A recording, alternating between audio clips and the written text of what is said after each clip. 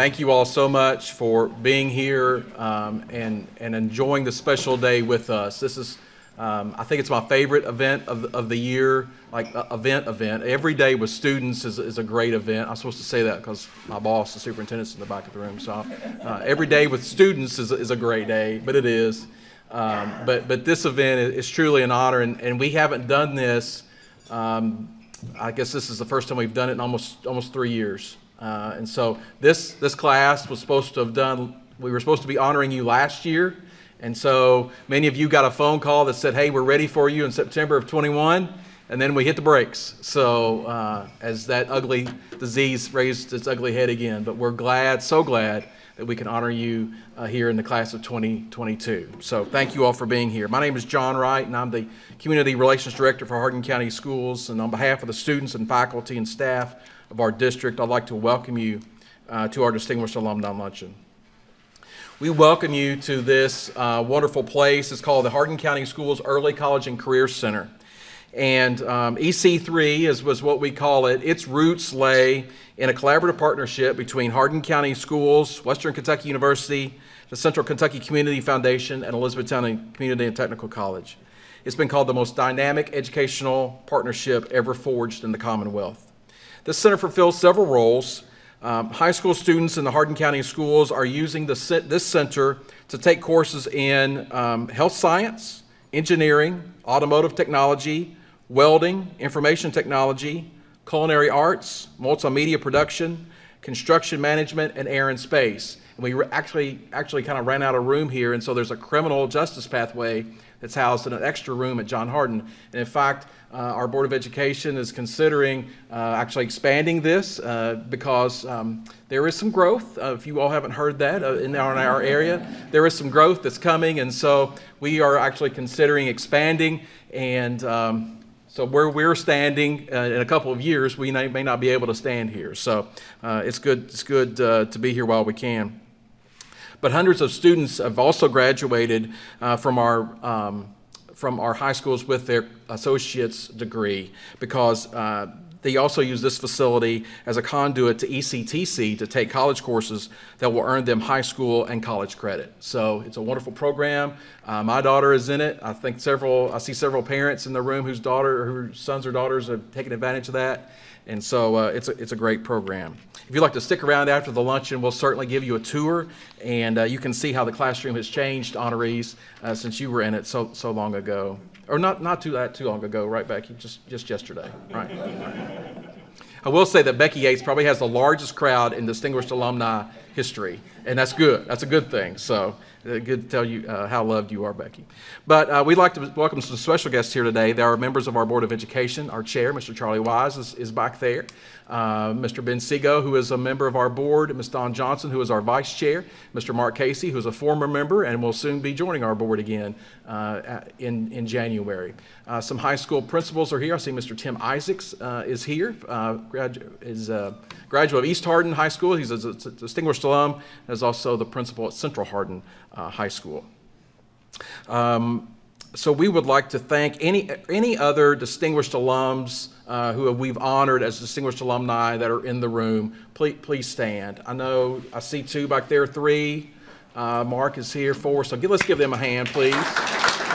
Yes, and Ms. McAfee, yes.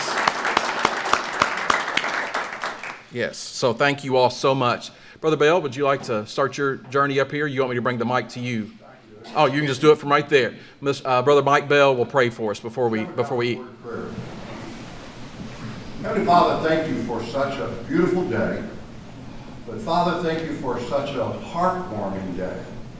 A day that we pause to remember those pillars that we climbed and caused us to climb to greater heights. The present distinguished alumnus with us have made our communities and their communities much better because of their influence and their heart to make the world better. We want to thank you for the character of those that are being inducted today. They are an inspiration. But Father, I want to thank you also for the Hardin County Schools and the education system that we have in our community. It's one of those things that we take for granted that it's there and it goes on. But by the hard work of the Board of Education and the staff, the superintendent, and all those that make this school system a distinguished system, they are truly helping children succeed. So we ask you to bless our meal, bless our minds that we remember, and truly, Father, may this day inspire us to be a better neighbor, a better light shining for this community. In our Lord's name, we praise you and thank you. Amen. Amen. Thank you, Brother Bill. The culinary arts students here at the Early College and Career Center will be serving you lunch today. You already have a salad in front of you, and they will be bringing you your main course later as well. Chef Linda Lowe, who you see, Chef Roger Ramsey is somewhere back there, but most of all, our students have worked really, really hard on this lunch today, and you will enjoy it, I promise. It'll be very, very good. I'd like to introduce Chef Roger Ramsey in the back of the room. He and his team did a marvelous job. Please show them how much you appreciate them.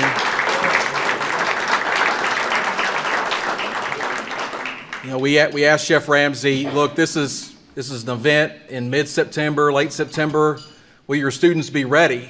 You know, they've just been in school a little bit more than a month. And he gave me this look like, well, yeah.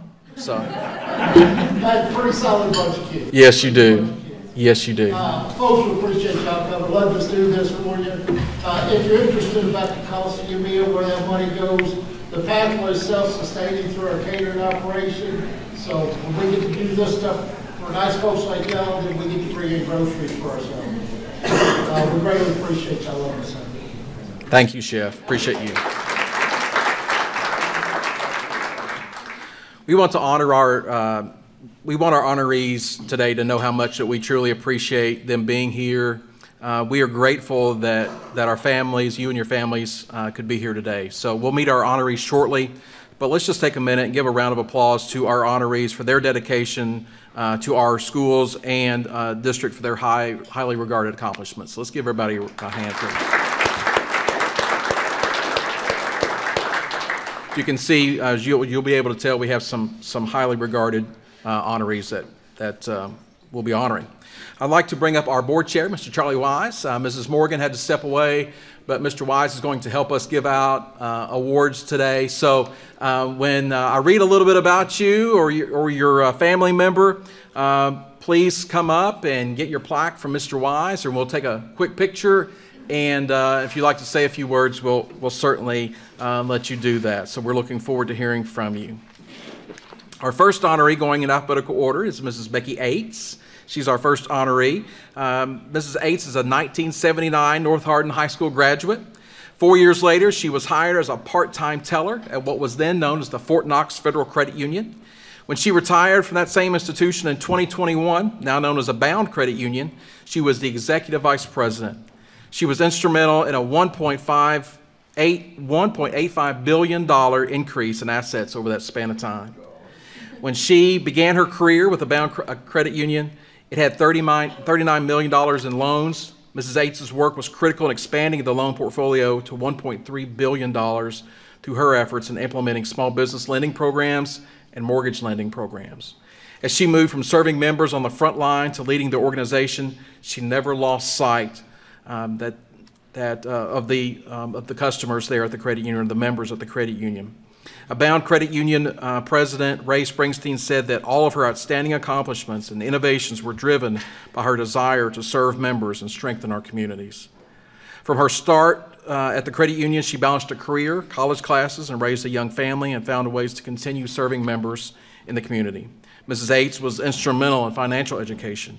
She worked with school districts, including ours, to provide systems and training teachers needed, and developed new partnerships to help reach underserved populations, and launched innovative new programs with local colleges to help thousands of young adults build a financial future. And that program that she worked on and created is still truly in play in Hardin County schools. There are lots of elementary, middle, and high school students that know how to balance a checkbook because of Mrs. Ates' work.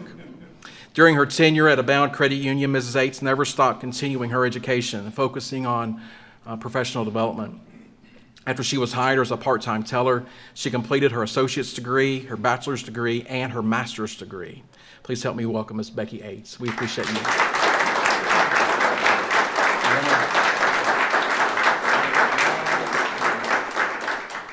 I really wasn't prepared with any remarks, but I do appreciate this so much. I've come such a long way, and having just retired in October, it's all, coming flooding back. Everyone keeps asking me, do you miss working? Are you happy with that you retired? And while I'm, really excited to be retired, this just makes me realize how much I do truly miss working with all my friends at Abound, and just making all the memories and doing all the work that we do in the community. And I'm just glad to see it going forth. I know there's a lot more to come in the financial education realm with Abound and Hardin County Schools and some of the other school districts. So I just want to say thank you. I appreciate this more than you know, and it's just an honor to be a member of this class. So thank you very much.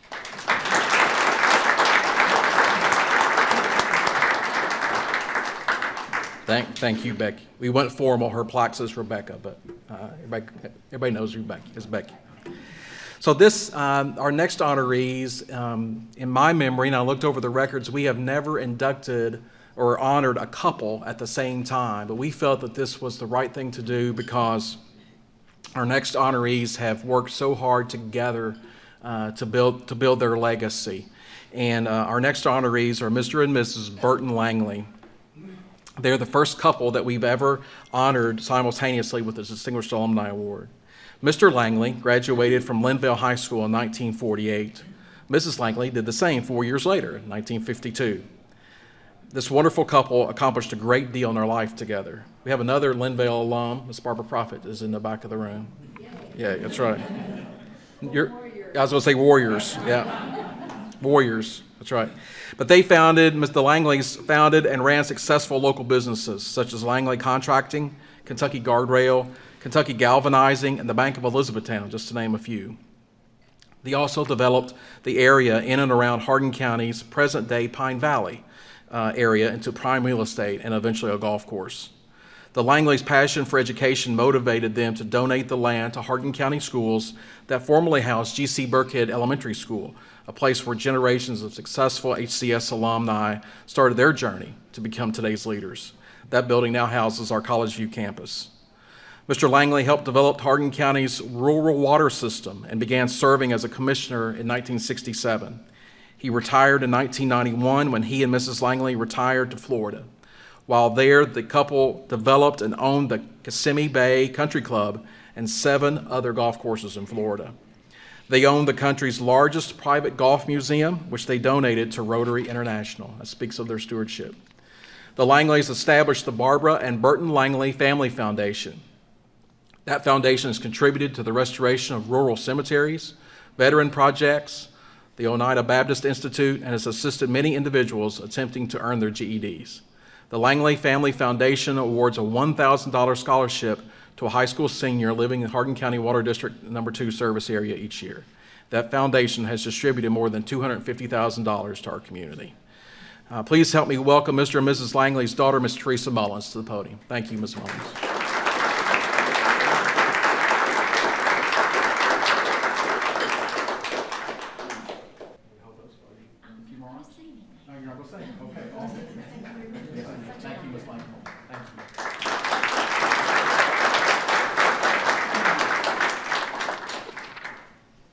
Thank you, Ms. Mullins, for being here, representing your parents.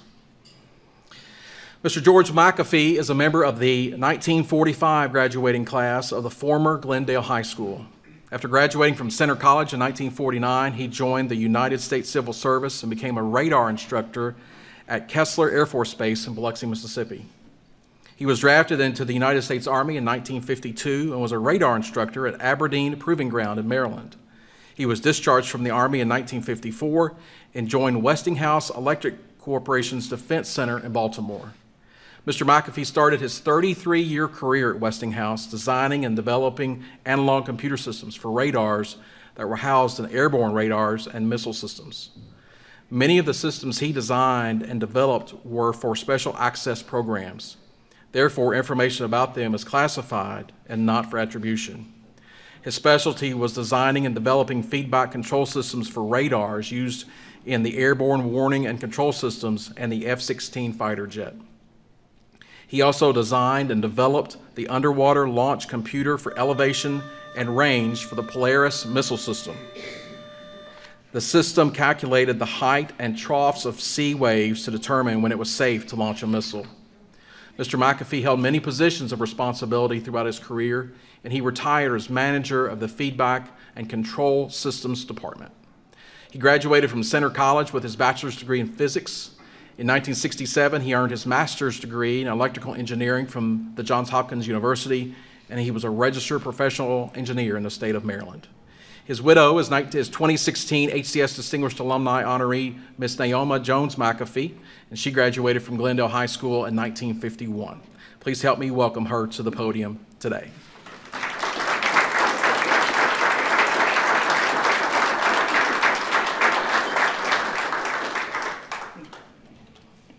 Thank you, Ms. Wright. Yes, ma'am. I'd like to thank the other honorees of Hardin County. And just let you know, you're not getting off as easy with me as you did with the last person. George McAfee graduated from Glendale High School 77 years ago. I think there are only 3 people in this room who were born when George graduated. My sister, Brother Mike Bell, I may have aged him, and myself. Anyway, George was you could call him a Renaissance man. There was nothing that he wasn't interested in, he couldn't learn, and was delighted to take any puzzle was something that he wanted to solve. He also was a person who never met a stranger. And he had a trait that many people should develop. If you ever heard Winston Churchill's statement about tact, Churchill said tact was the ability to tell somebody to go to hell and make them enjoy the journey while they were going. That was George McAfee. He also had a wicked sense of humor. As an illustration, in high school, I guess maybe only one person here remembers Mike Bell, J.M.F. Hayes. Mr. Hayes used to come into a study hall, and he'd look around the room and he'd pick on some unsuspected person to recite some poetry. Well, there was a day when he called on George McAfee. Well, George thought poetry was great. You memorized it for a class, and you immediately forgot it. So his poetry was, I never saw a purple cow. I never hope to see one. But I tell you anyhow, I'd rather see than be one. I don't think Mr. Hayes ever asked anybody else to recite poetry. He was also a person who enjoyed helping people. As an example, I don't know how many of you may know Bethany Stiles Shera. She was assigned the problem of writing a paper about Glendale. She called George. George worked maybe for 3 or 4 hours, put the information together, sent it back to her, and said, go talk to the Reverend Mike Bell. Now, that must have been a good collaboration, for Bethany got an A+. And George always wanted to know how much of that A+ he should have shared. Another example of that is, where is James Sisk? Most of you, I think, know. Well, he teaches history at Hardin County, or Hardin Central. George gave him probably the only thing that none of you have ever seen, which was an invitation to the impeachment of Andrew Johnson. Now, I think during Clinton's impeachment, he may have taken that to school to show him. I don't know whether he had the nerve to do it during Trump's. But that was just George. Anybody who needed help, he was always there to help them. So I'm honored to accept this for him, and I think he's probably up there saying, "What's she going to do next?"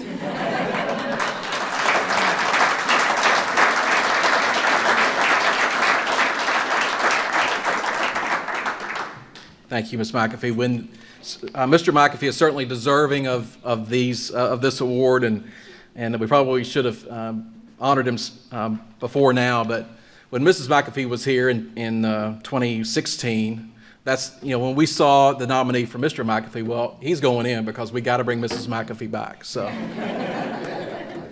But certainly deserving. Both she and Mr. McAfee are certainly deserving of their the honor of Distinguished Alumni.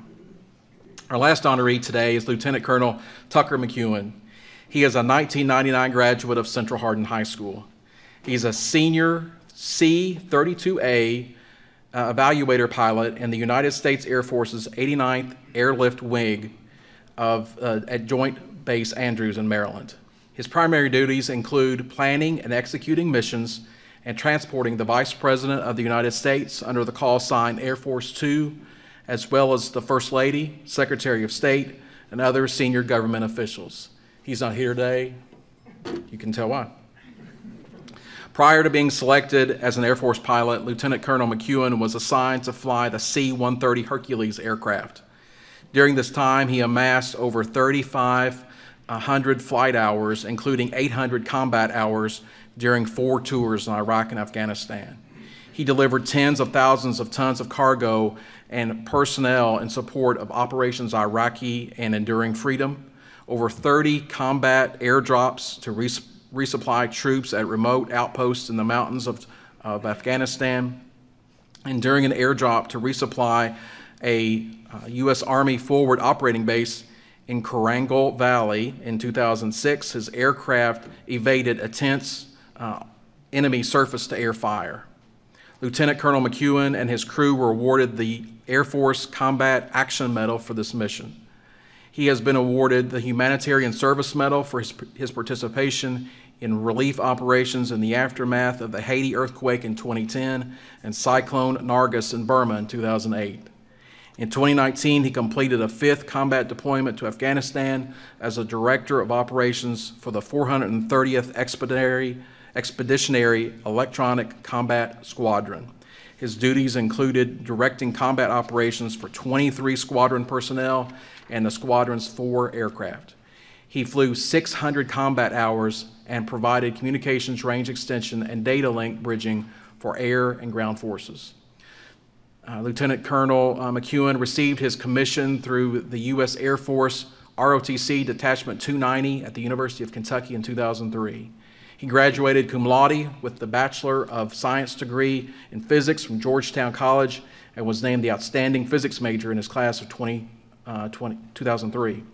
During his time at Georgetown, he was a wingback also for the Georgetown College football team that won the NAIA National Championship in 2001 and 2002.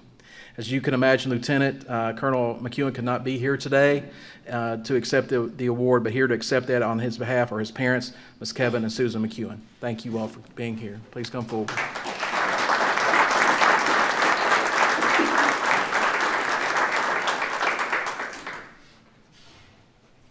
Tucker couldn't be here because he's just returned, and I brought this up, from Israel and Eastern Europe, where he took the Chairman of the Joint Chiefs of Staff. They did return 2 days earlier, so maybe he could have been here. First of all, I'd like to say thank you for selecting me to be a member of this esteemed group. It's an honor to represent Hardin County, and more specifically, the Hardin County Public School System. My mother was a librarian for 40 years, and the joy of teaching and love of watching students develop that I personally saw in her was shared by each of the dozens of teachers I had in my years at Upton Elementary, East Hardin Middle School, and Central Hardin High School. The education that I received from these amazing teachers was second to none, and they fully prepared me to further my studies at Georgetown College and for my career as an officer in the U.S. Air Force. But beyond just learning reading and writing and arithmetic, I have fond memories of lessons about the history of the Commonwealth of Kentucky and how to be a good citizen of the Commonwealth and our nation. My teachers instilled in me a strong sense of pride at being a Kentuckian, and I've always tried to be a good ambassador to the state wherever I go. I would be remiss if I didn't mention the impact of playing baseball and football at East Hardin and Central Hardin had on my development as well. The dedication of coaches like Mike Lewis, Chris Reed, Keith Graham, Chris Bauer, Mark Martin, Tim Isaacs, Todd Hayden, and countless others was so valuable for teaching me how to work hard to be a good teammate and how to win and lose. Now that my own daughter is participating in middle school sports, I have even greater respect for the extra hours coaches put in after hours developing the mental and physical fitness of these young athletes. I'd like to close by giving my heartfelt thanks to all the teachers that personally mentored and educated me growing up. You truly helped me make me who I am today. And to all current teachers, faculty, and staff of Hardin County Public Schools, thank you for all you do each and every day to shape the next generation of young Kentuckians. Thank you.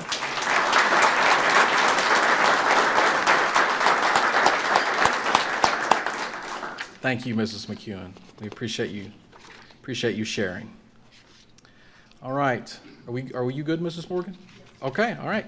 Well, she had to step away, but now she's back. So we'd like to, she does that from time to time. We'd like to bring up our superintendent, Mrs. Terry Morgan, for some closing remarks. Thank you, Ms. Morgan.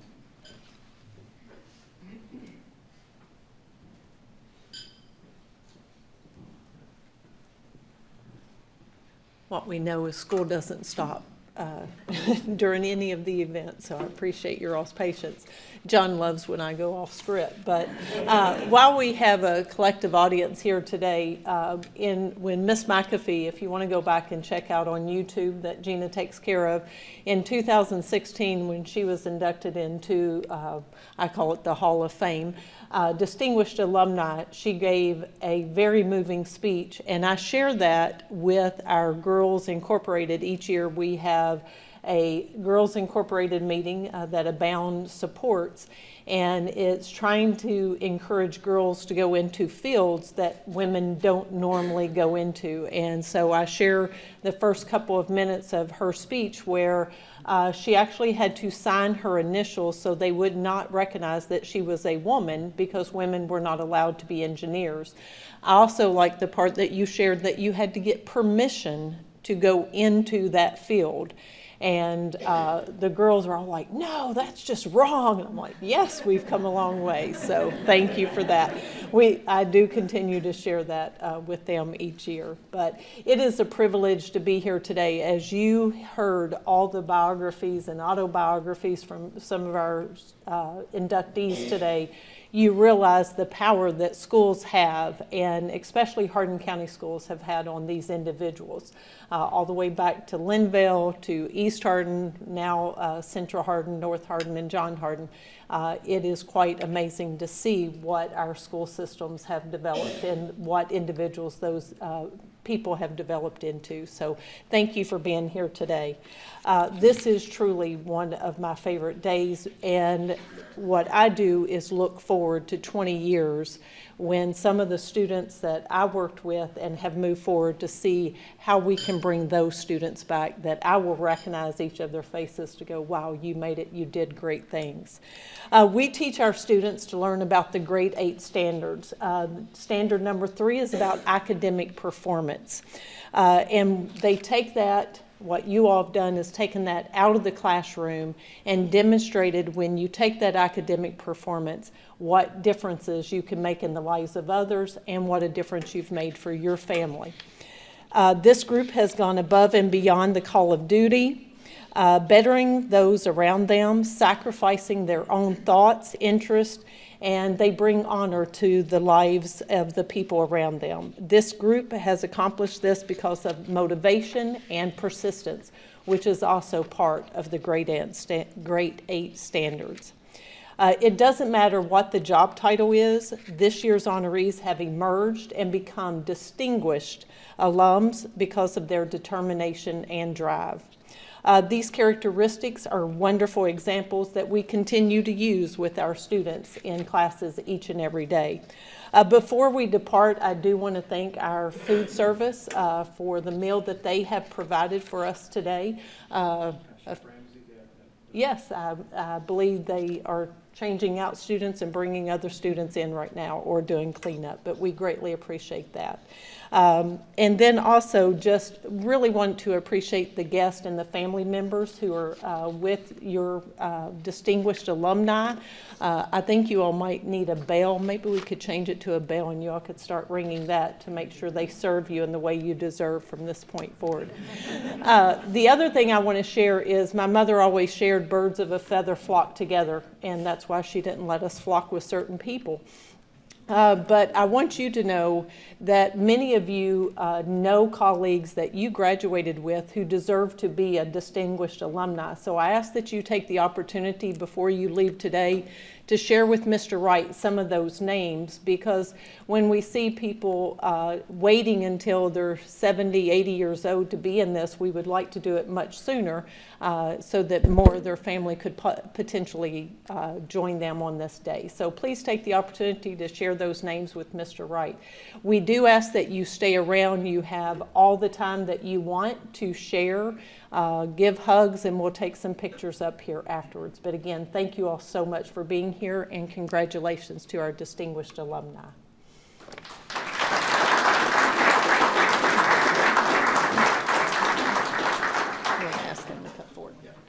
So like Ms. Morgan said, you're free to stay, you're free to leave if you'd like, but we just do ask that our honorees come forward. We're going to take a picture. We'll move these flags, set up a couple chairs, and we're going to take a group picture. So thank you all for coming today. We appreciate you all.